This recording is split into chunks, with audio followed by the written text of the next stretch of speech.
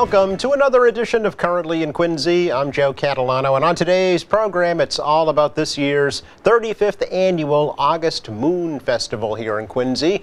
It's coming up next weekend. We will learn all about it from folks from Quincy Asian Resources. But first, we check out the weather and the news for you. Currently in Quincy, partly sunny out there. It's 76 degrees. That's about how today will shape up, a mix of sun and clouds with temperatures in the mid to upper 70s. The humidity has been blown on out of here. Nice comfortable night tonight. Partly cloudy. Lows tonight drop off into the lower 60s, and a pretty nice weekend coming up. More clouds than sun tomorrow. Still comfortable though, with highs only in the low 70s. I think Sunday is the better of the 2 days with increasing sunshine, mild temperatures around 80 degrees, and more of the same on Monday. Mix of sun and clouds and a high about 80. Looks like a chance for some rain by the middle of next week. But until then, we have partly sunny skies and again 76 degrees here in Quincy right now.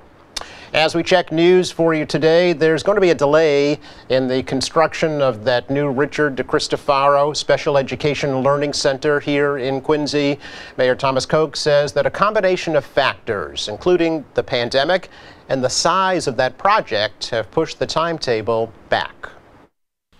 Well, they've been doing the remediation in the building, so there's and again we're dealing with some of the shortfalls in the supply chain and the long lead time on windows and various pieces of the building. So it's challenging, but you know, all hands on deck. It's happening. I mean, if you've driven by, it's been gutted out, and there's a lot of work going on inside. So it's going to take longer than we had anticipated because of what we're dealing with in the general economy. But overall, it's a good team down there, and we're very excited about the project. The school people are so excited.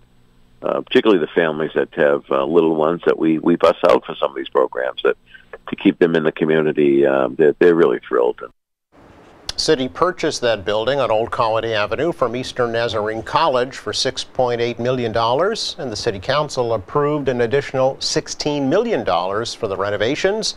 The mayor says he believes there is sufficient funding to complete the project, but would not commit to an opening date. Initially, Koch had hoped to open that new center in the fall of 2023.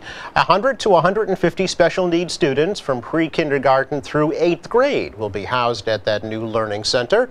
The mayor estimates the city will save at least $350,000 in the first year by keeping special needs students in the city. Police continue to investigate Tuesday night's triple stabbing outside of the Residence Inn in Braintree. 3 men were stabbed during a confrontation between 2 groups in the parking lot just after 11 p.m. Braintree police have just released the initial 911 call from that incident. 911, the sign's recorded. Where is your emergency? Yeah, the Residence Inn in Braintree. All right, what's going on at the Residence Inn? We got a guy looks like he's been severely stabbed sitting in the lobby. A stabbing? All right, hang on one second. Correct. Can I get the closest unit to the Residence Inn? Callers reporting a stabbing victim in the lobby. Stand by for further. Okay, were you involved in it, sir? I was not. He just strolled in asking for help. All right, so he's in the Residence Inn lobby. Is he alone? Did you see anybody else with him? Yeah, he had a couple friends with him. He's got a towel over the wound right now. Looks like he's got multiple stab wounds. All right, we got units heading that way. 1 victim does remain in critical condition today. A second is in stable condition. The third was released from the hospital. State police say the suspects and victims are from out of state and may have known each other. Police say they were staying at the hotel for employment reasons. Anybody with any information is asked to report it to police. Local Pulitzer Prize-winning author and historian David McCullough has died. McCullough died this past Sunday at his home in Hingham. He was 89. McCullough, of course, best known for his book John Adams, that was turned into a hugely successful HBO miniseries and reignited interest in the Adams family here in Quincy. Speaking at the dedication of the Hancock Adams Common in Quincy Center back in 2018, McCullough said Adams can be credited for many of the rights and freedoms that we enjoy today. It's been 20 years since I wrote my biography of John Adams, but I am still finding, and particularly incredible stories such as I'm writing now, how great his influence and the influence of those his contemporaries has been in our country. And we must never forget that. We think of the Puritans as people who all wore black clothing and never wanted to have any fun and didn't want anybody else to have any fun. That's not true. They were human beings. They wore colorful clothes.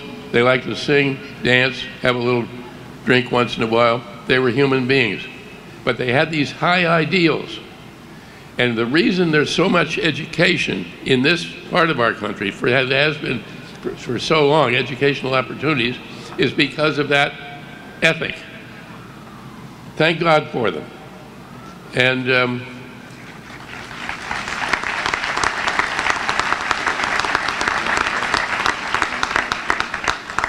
we commonly hear people say, oh, gone but not forgotten.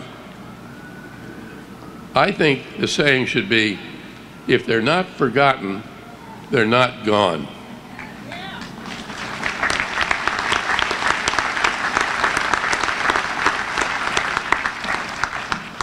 On we go.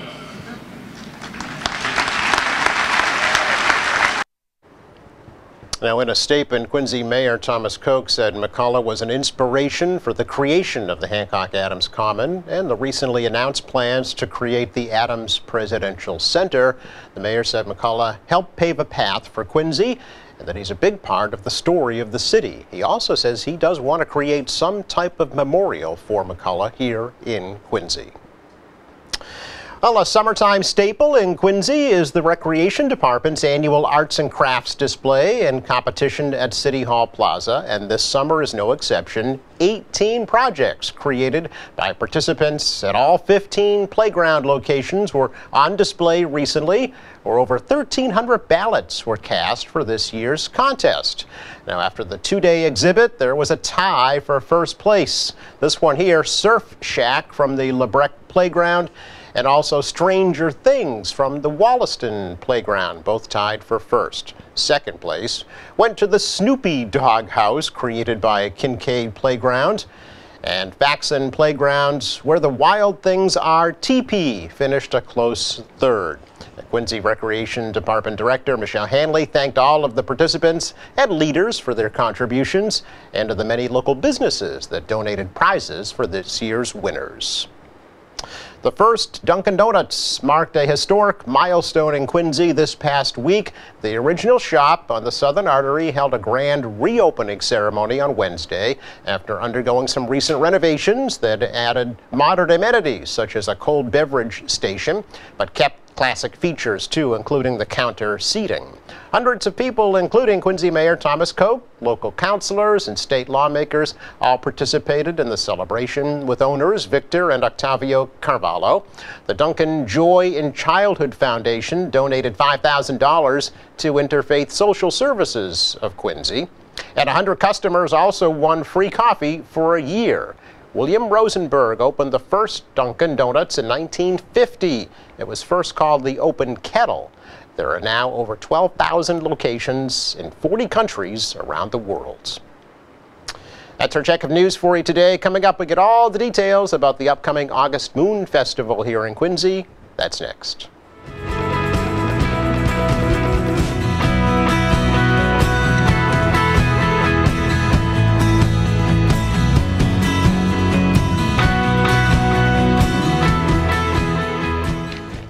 Hi there.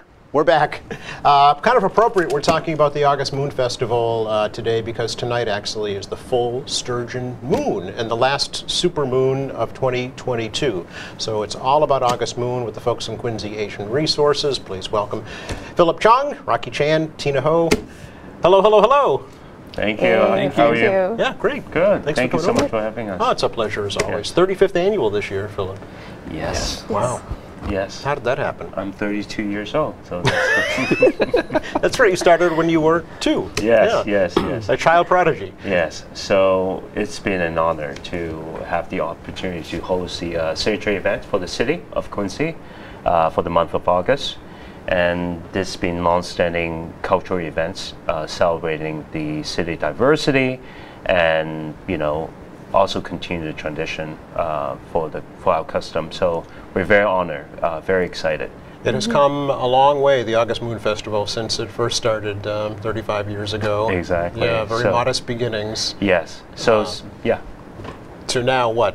Probably the premier August Moon Festival in the Northeast, would you say? Yes, yes. So we're very lucky. We're chosen or selected as a best street festival, Best of Boston in 2018. Yes. And but it's been, you know, with all the support from volunteers, from all the vendors, from the city of Quincy, from our team, our board. So, and the more important is the patrons. Yes. You know, thousands of patrons coming in, you know, accessing and just celebrating for the day. Well, not only has this festival grown by leaps and bounds, but so has Quincy Asian Resources grown by leaps and bounds, and is continuing to grow even today. Yes, yes. So our growth really stemmed in terms of the spirit of the city of Quincy. We know there's a tremendous need, especially during the pandemic, for the underserved immigrant, Asian, and then, you know, with the last few years with the refugee situation. Yes. So we just all hands on deck, as a city always do. We just continue providing services for our social services, food security, youth, mental health, and all those type of stuff. Yeah. Well, generations now have gone through the services that Quincy Asian Resources has provided. I mean, really, you know, people who came to you as new immigrants, maybe as a teenager, now have families of their own.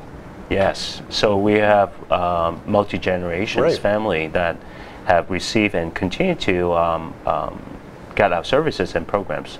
So it's very rewarding to seeing the smiles and stuff like that. I bet. And for example, like Rocky, when he first started at Corey, he was our ESOL teacher, and just walking by every night, seeing him, how he engaging with the student, full of the student, and how much they enjoy, Right. you know, the program, and then, you know, the interaction. So. Rocky, it must be a pleasure as a teacher to have a student that is eager to learn, you know, and is committed to improving themselves and moving forward through that education. Yeah, and to be able to see some of the ASWL students and the youth grow up through Corey, Right. Through the different programs, and then come back to volunteer to give back, either helping out with a festival or giving back to the youth department, referring their friends who need services Yes. back to the FNCS department, the outreach department, to get the help that they need. So it is really rewarding to see that we're able to touch so many lives holistically. Yeah. Absolutely. So, Tina, what are your responsibilities at Corey? So actually my role is the integrated service lead of family and community service at Corey.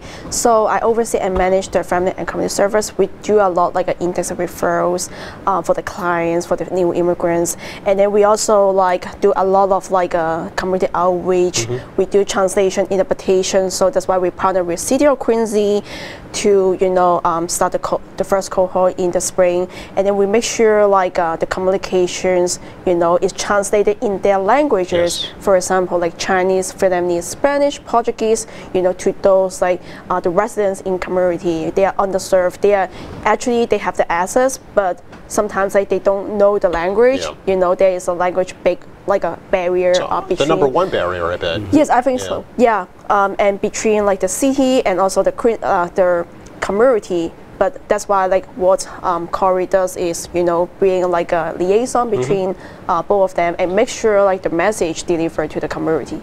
Yeah, and you bring up an interesting point too. Although it's called Quincy Asian Resources, you serve all communities. Actually, yeah, people we of all serve. backgrounds. We serve all the immigrants who needs help.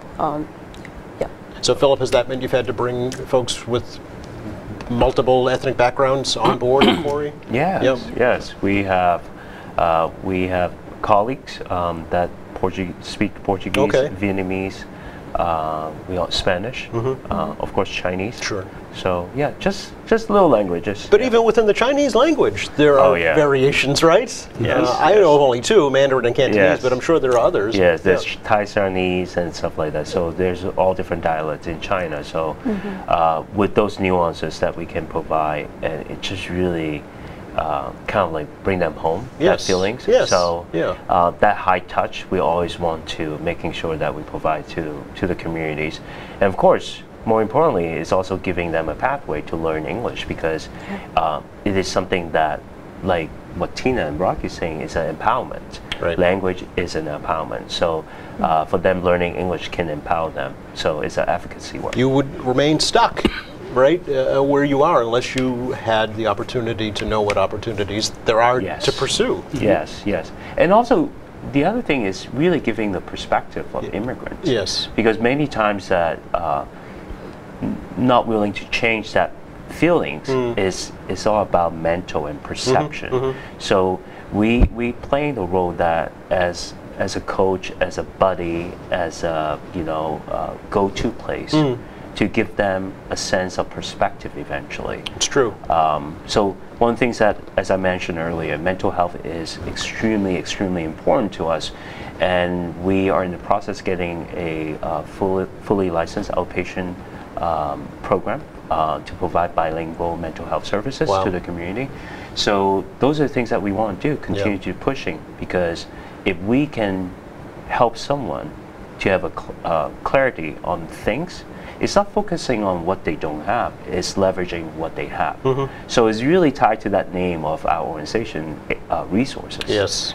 So, I mean, it's ingenious for our founding board members to come up with a name looking back. So they do have the vision and insight in terms of the needs and how can we help to promote that. Yeah, I go back to the old saying, it's not a handout, it's a hand up. Yes, you know, yes, it's reaching out and lifting folks up and letting them explore and make their own way. That's what we're doing. Yeah. Part of that is having fun. Like at the August Moon Festival. It's all about the fun. Yes, 35th annual this year. It's coming up next Sunday, actually August 21st, noon to 4 p.m. You're taking over Coddington Street. We are taking over. So all the people, everybody is coming, enjoying the day. So there's a lot of cultural performances, lion, dragon dance, with rock climbing. Is a great day to celebrating family with free ice cream, not just for the kids, for adults. Of course. Don't get me wrong, right? So everybody's a kid when it comes to ice cream, right? Oh yes, we want to thank Dairy Queen, one of our board members. We call him Uncle Dave, providing free ice cream to the community. Thank you, Dave. Yes, yes, and so much more. So arts and crafts for the kids. Yep. Yeah. So. Rocky, let's switch over to you and tell me some of the highlights, some of the things that you enjoy most about August Moon. The highlights would be seeing the community, not just Quincy, but South Shore and all around New England come to our festival to feel at home if they're from an AAPI background, because it's such a big holiday in the Asian countries. Another thing is seeing all of the vendors, the youth volunteers, the staff, just coordinating and having fun interacting with the festival goers, and also to have the different performances, which we have invited local groups to come and perform covers or to perform some of their traditional cultural dances. And martial arts demonstrations are usually part of this. Is that this year as well? That I'm not sure. I know we will have Tai Chi. Okay. Some traditional dance, and also hip hop and K-pop dance group. Okay. Yeah. You're leaving out the most important one though, Rocky. The lion dance? No, the dunk tank. Oh. The dunk tank. Yeah. This year we are adding to one of the activities outside of the bouncy house and the rock climbing is a dunk tank. So the dunk tank will be located in the arts and crafts section, and people who come can have an opportunity to try and dunk me in the nice cool water.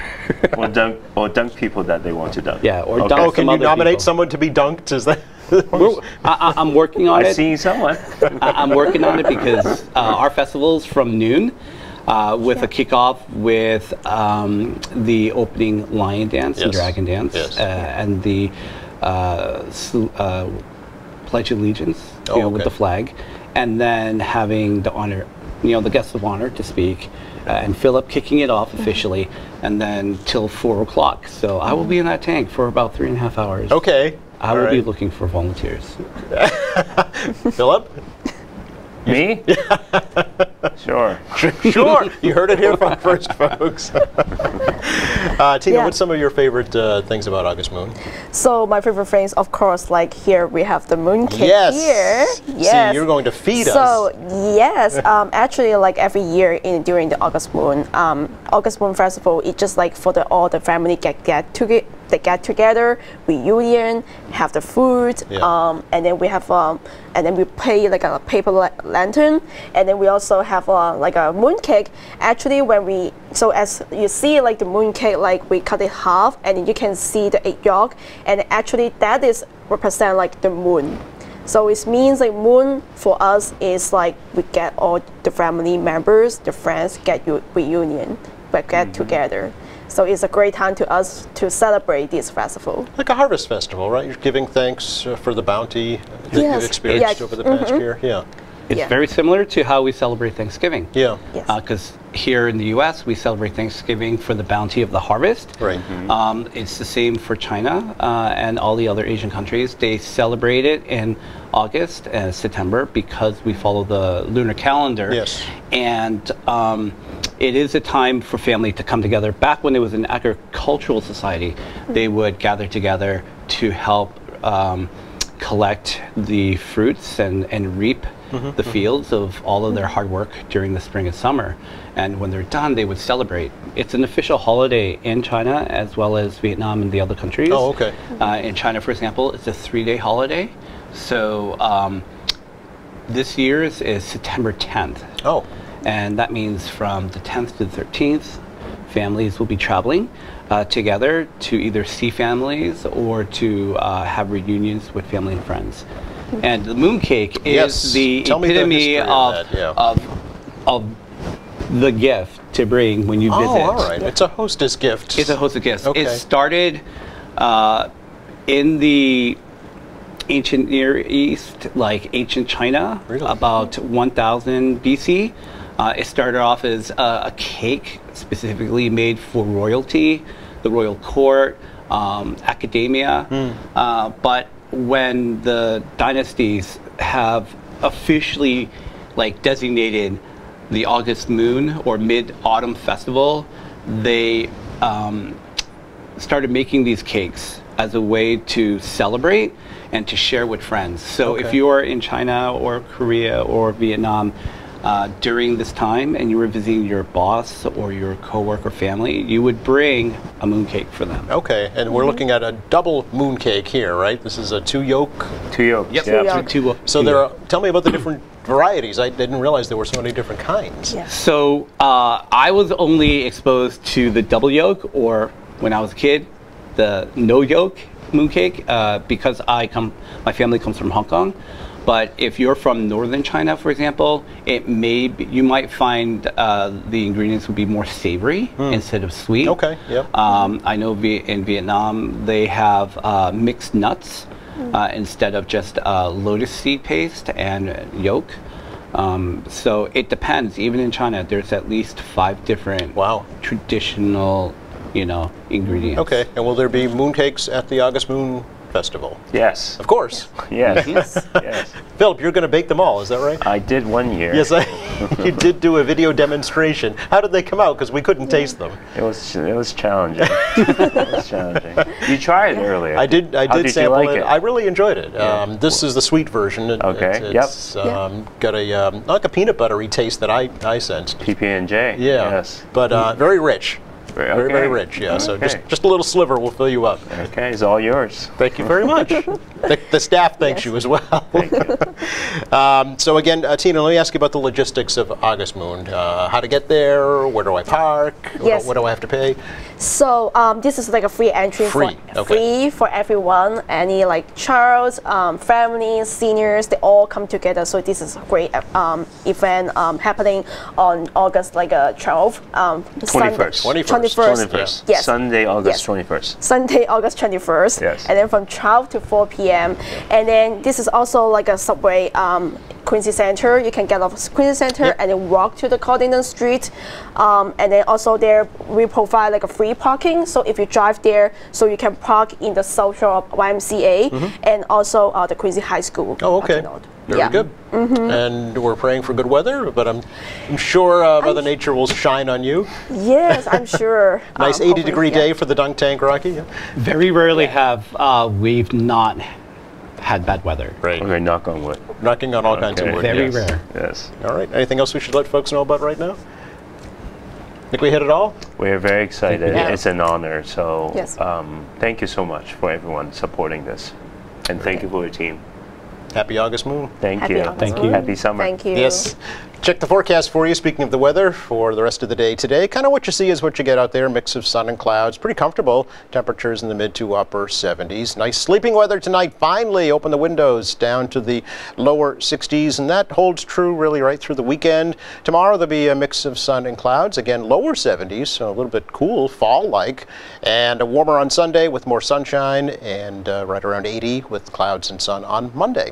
Thanks again to Philip Chong, Rocky Chan, Tina Ho for joining us today from Quincy Asian Resources for the August Moon Festival.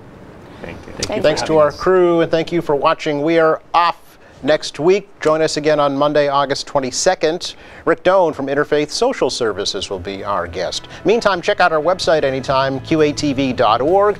There's all kinds of news and information, video on demand, live streaming, and lots more. For all of us here at QATV, I'm Joe Catalano. Have a great week.